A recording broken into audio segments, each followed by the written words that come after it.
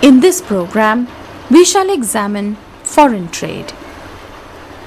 We are on the river Hooghly near Chandanagar, a suburb of Calcutta, about 60 kilometers away. As we float down this river, we can witness the presence of 5 different European countries within a space of less than 60 kilometers. They were Portugal, Denmark, England, France and Holland. Except for Denmark, all the other countries traded with India during the Mughal period and flourished much after them. The discussion on the overseas trade of India must necessarily dwell on the activities of the European companies trading in India. That is because we have large number of archival sources of these companies stored in different places in Europe, namely those of England, Holland, France and Denmark. Out of this, the Danish trade was practically insignificant compared to those. They had been at Tranquebar in the beginning of the 17th century, but they could not put their foot really in Bengal before the early 18th century, and by 1717 they had been driven away. So there remained only England, Holland and France, but before that we have to deal with the first European company, the Portuguese. And then we would have to see the difference that was created by the Portuguese in the framework of the Indian Ocean trade. The Indian overseas trade was divided into 2 directions. One was going to the Western Asia, to the Middle East, and the other to Southeast Asia. Before the coming of the Portuguese, the Indian Ocean was a free trade ocean in the sense that there was no monopoly of any king or a ruler or any company or of any merchant. The commodities were free in the sense that anyone can take any commodity they want. They would of course have to pay taxes, and the taxes differ from one place to another, from one port to another. But the basic feature of the pre-Portuguese Indian overseas trade was that here the merchants of different nations, like the Chinese even, or those of Arabia, Turkey, Persia and as well as India, both Gujaratis and Muslims, Jains and non-Jains, they used to do their trade in the Indian Ocean. The government did not interfere. No government actually interfered. There were certain conflicts, it is true, but these were trivial and not related to the principal framework. So the principal framework of pre-Portuguese trade was more or less the freedom of the sea. In 1498 we know Vasco da Gama came to Calicut. He declared that he had come to search Christians and spices. There is no objection to that, but then he declared that the Calicut king, who is called Zamorin, should drive away the Muslim merchants from Calicut, which the king refused. Then Gama bombarded Calicut. It had practically no effect. He left and went to Lisbon. After he had reached Lisbon 2 years later, the king of Portugal declared himself a lord of Ethiopia, that is Africa, and lord of Asia, including Indonesia, India, etc. This he did on the basis of a certificate granted by the Pope giving him this right. The Indian rulers, of course, did not pay much heed to this certificate of the Pope, but they had to follow the Portuguese for another reason. The Portuguese sent Cabral to India and he declared war on Calicut and allied with Cochin. He divided Cochin into Portuguese and India. And then there was constant struggle between Calicut and Cochin, supported by the Portuguese. By 1506, the Portuguese had declared that the spice trade of Asia, including India, would be the monopoly of the King of Portugal. This is a completely new thing so far as Indian Ocean is concerned. This is a new framework that they are putting up. By 1510, Albuquerque had conquered Goa from the Sultan of Bijapur. 1511, they had got Manila and Hormuz. So by getting these places, the Portuguese created what is known as the triangle: Hormuz, Goa, Manila. And the entire area in between them is called by them Estada da India, the Empire of India, one might say, or Estate of India, one might say otherwise. Now in this, the Portuguese had created another particular feature which was quite new. The Portuguese had started a pass system. That is, every ship that sailed the Indian Ocean had to take a permit from the Portuguese authorities. Of course, they had to pay something to get this pass. In Portuguese, it is called cartaz. Cartaz is a must because otherwise the Portuguese would attack the ship. And since the Portuguese navy was very strong then, most of the Indian rulers, including the Mughals, who had their own ships for trade, both in Southeast Asia as well as in the Middle East, had to take this kind of cartaz. So therefore, even if the Indian rulers did not follow the diktat of the Pope or that of the King of Portugal, in practice or in reality, they had to follow the Portuguese rule or the new concept of the framework that they had imposed. The Portuguese dealt mainly in spices. They were not asking for the cloth, not much. And their trade continued quite merrily till the Dutch had come in.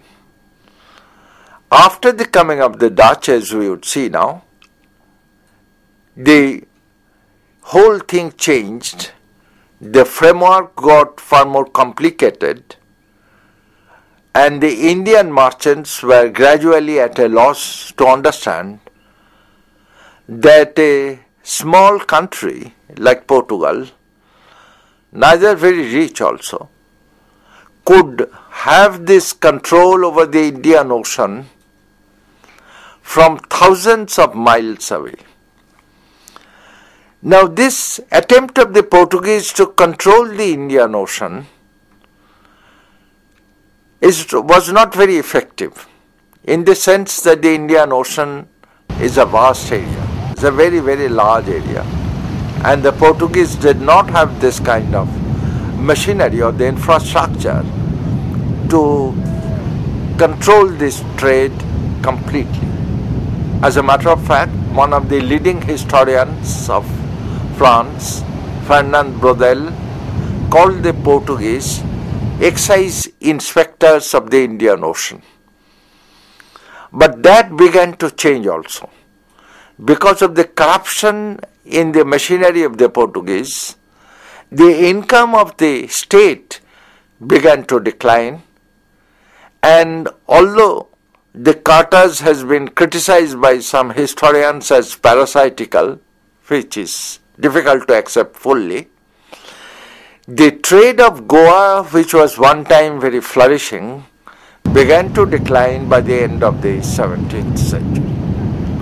But for that, perhaps the attacks of the Dutch and the English were far more responsible than merely the corruption within the machinery of the Portuguese. But the Portuguese had shown the Europeans two particular features.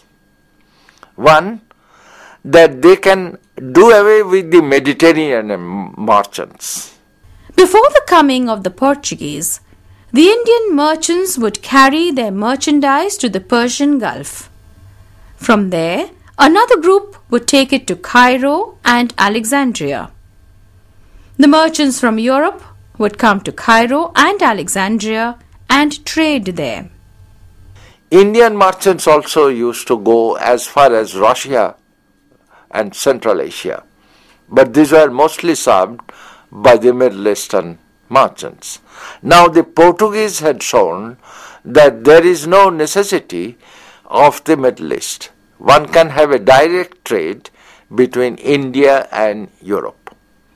This direct trade between India and Europe was one of the features, second feature of the Portuguese, which they gave to the English and the Dutch companies.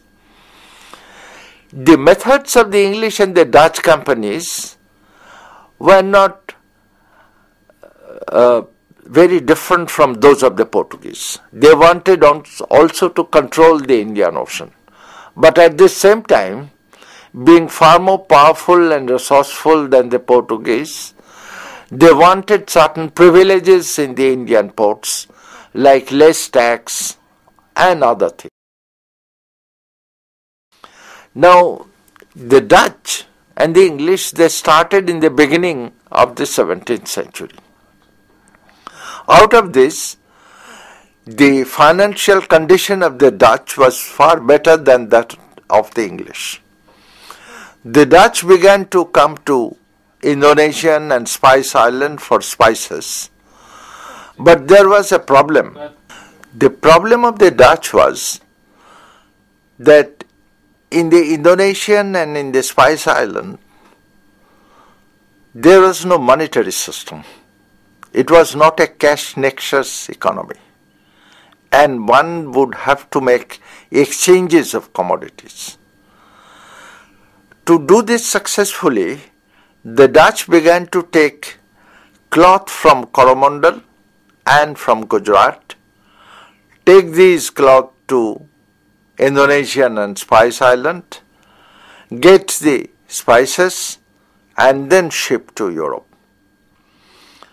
Now this was a kind of a problem that also bothered the English in the beginning. But the English had also another problem. The problem was that the Dutch did not want the English to come in there, and therefore the English, after a few years, began to concentrate on the Indian ports itself. Meanwhile, by the 1660s, the Dutch had conquered most of the possessions of the Portuguese. Manila, Cochin, Colombo, all these are gone. Even by the end of the 17th century, the Dutch had conquered the 4 principal ports of Southeast Asia, which debarred practically the Indian merchants from trading.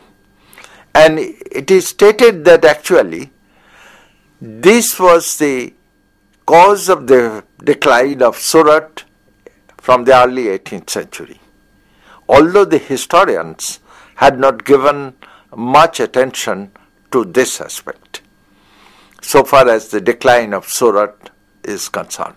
But the Dutch trade continued. They had their headquarters at Batavia, but their factories were in Nagapattinam, Masilepattinam, Santhom, Hooghly, Surat and so on. It was a very extensive empire, far more extensive than that of the Portuguese, and the Dutch trade continued to flourish. English, following the Dutch, now concentrated on the Indian ports. They had a factory at Machilipatnam, early 17th century. By 1623, they had conquered Hormuz from the Portuguese. Then they had Madras in the 1630s. In the 1660s, they had Bombay, which was given as a dowry by the Portuguese king for the marriage of Portuguese princess and English prince. Now, with this was added, after 1632, when the Mughals had driven the Portuguese away from Hooghly, the starting of the factories in Bengal, first at Hooghly, and then at the end of the 17th century, the English came to Calcutta, purchased 3 villages from the Subadar Ajimushan and settled there. In 1717, they got the firman from the Emperor Farrukhsher of doing free trade in Bengal, what he meant, but the English meant all over India, for a payment of 3,000 rupees annually. They had also got the right to buy 38 more villages, which the Subadar Murshid Quli Khan did not allow them to purchase. But with this firman, practically of free trade, there was great corruption. The English merchants, they did their, even the officials did their private trade, and they took with them some of the Indian merchants as well. At the same time, the English wanted to fortify Calcutta, which they could do after the revolt of Sobha Singh and Rahim Khan in Bengal at the end of the 17th century. And it was this fortification that led to the war with Siraj-Dowla in 1757, and it was this free trade that led to the war with Mir Qasim a bit later. But the English continued to flourish, and their trade was mostly in cloth, not in spices, because by that time the Dutch had shifted from spices to cloth. The reason was that spices had accumulated so much in the European markets that there was no chance of selling the prices there. Now the English began to dwell on the cloth, the Dutch followed, and we'd see later the French followed that also. The only problem was that the European cloth merchants in Europe, they began to protest. And as a result of their protest and movements, most of the European rulers began to impose heavy taxes on the import of cheap Indian cloth. So both the Dutch and the English now began to shift towards high quality cloth like muslin in Bengal, and then on to other items like raw silk, opium, sulfur, etc. Even to certain extent indigo. This kind of new commodities gave them better profit in comparison to the profit given in the spices. But the principal profit of both the Dutch and the English came not from their direct trade between Europe and India, but on the basis of the coastal trade or intra-Asian trade between different places in India, in which they could buy easily and sell it. The one problem of purchasing in India for both the Dutch and the English was that India had a very strong cash nexus economy. That is, goods in India had to be purchased with hard cash. For this, the European companies began to import foreign currency as well as bullions of gold, silver and copper. This is one of the reasons why the Mughal mint was very prosperous, the Mughal coinage one of the best in the world. But this was also questioned by the European thinkers in Europe. According to them, their money was going out, which would mean they are getting poorer. They did not account for the fact that Europe was gaining in profit by selling the goods purchased in India or in other parts of Asia. Whatever it is, this kind of debate continued. The East India companies continued merrily. Tapan Rai Chowdhury, the noted historian, had stated that the Dutch trade had begun to decline after 1693. This has been disputed by Om Prakash, another economic historian, and he had shown that in the 18th century, the Dutch trade had continued as ever. It was only from the middle of the 18th century, after the Battle of Plassey, that the Dutch trade declined.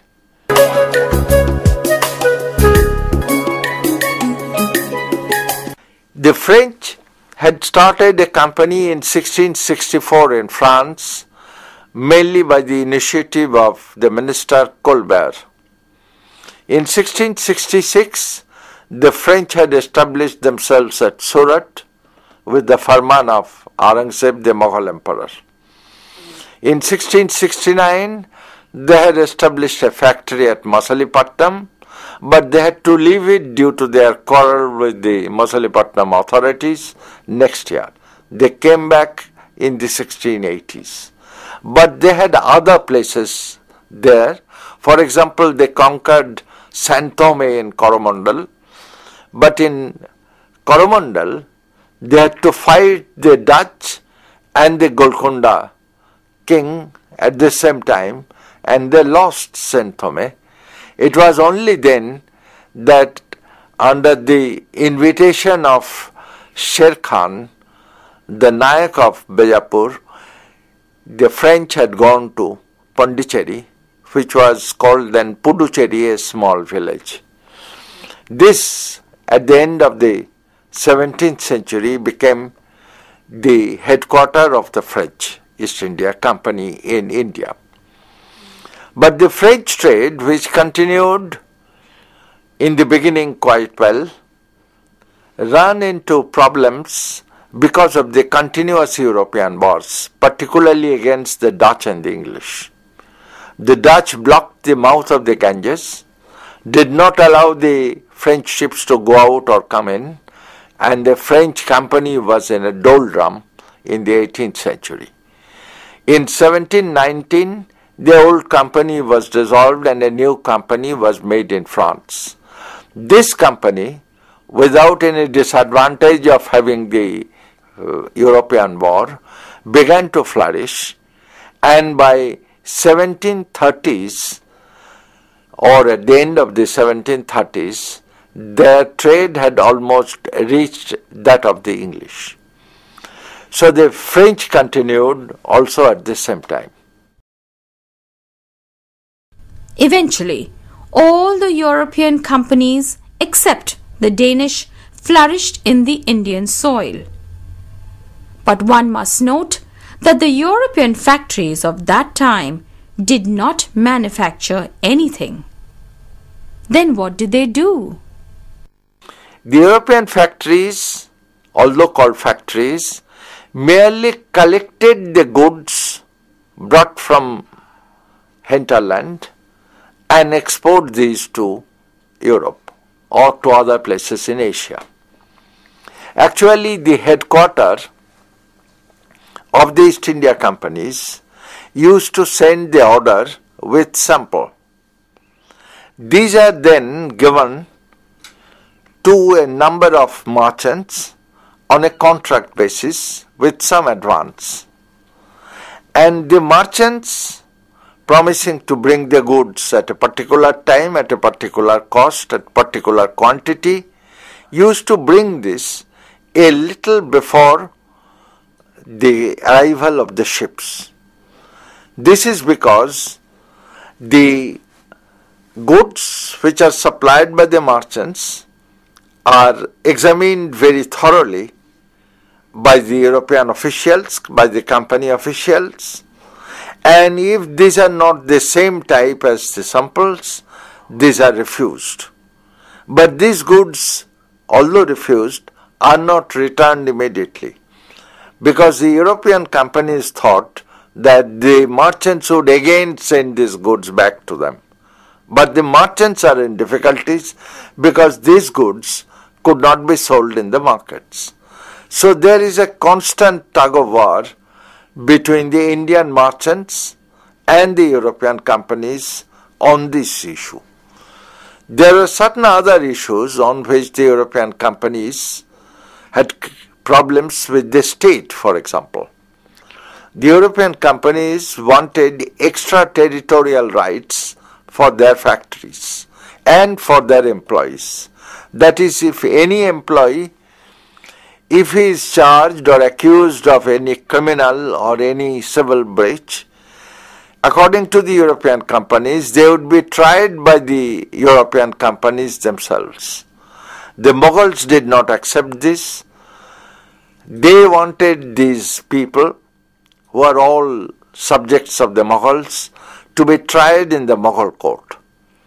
This created problems in the 17th century as well as in the early 18th centuries. The method of the Dutch and the English, as well as also of the French, was very simple. They had different factories in principal ports. Then they have small factories in the interior called aurongs. These aurongs would bring the goods from the interior, sent to the main factories, and the factories would export them. These are in general the basic features of the European trade in India, and next day we would see the Indian merchants and the state. So, in conclusion, we can say that the European seafaring countries that came to India changed the nature of Indian foreign trade by imposing taxes on vessels and declaring monopoly over certain goods. When they began trade, it was only economics and religion that were the main concern. But gradually, they gained political power. There were struggles between the foreigners themselves and also between the foreigners and the Indian rulers. The so-called factories of the Europeans did not manufacture anything. They simply collected the goods and exported them. Nevertheless, trade between India and Europe flourished right into the 20th century.